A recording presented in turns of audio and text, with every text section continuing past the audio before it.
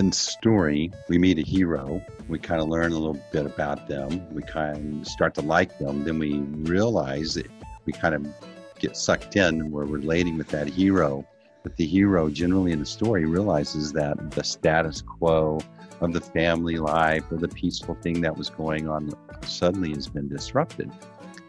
And all this change is thrown at them. And then we get to go through the experience of how they handled that. You know, when you think about a brand or a company that's wanting to help someone, immediately the default thing is, oh, I can help you with this change management. You've got to move location. So we've got a great moving service.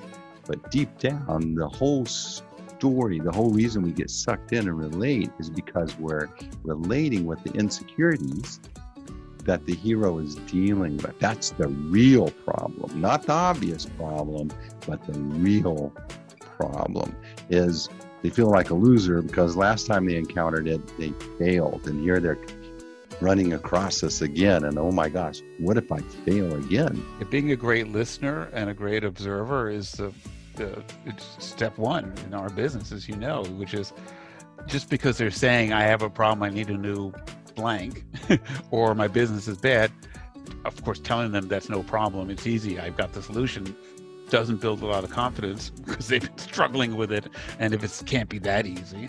But being a good listener and observer and being able to look at it from a different perspective is usually where you can build that initial, stop trying to sell something instantly to your client and just be a better listener and observer of what is.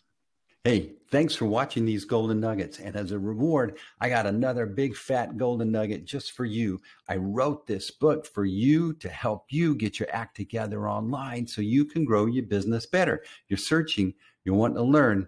This is a great book. Grab the book, grow your business. Amazing, right?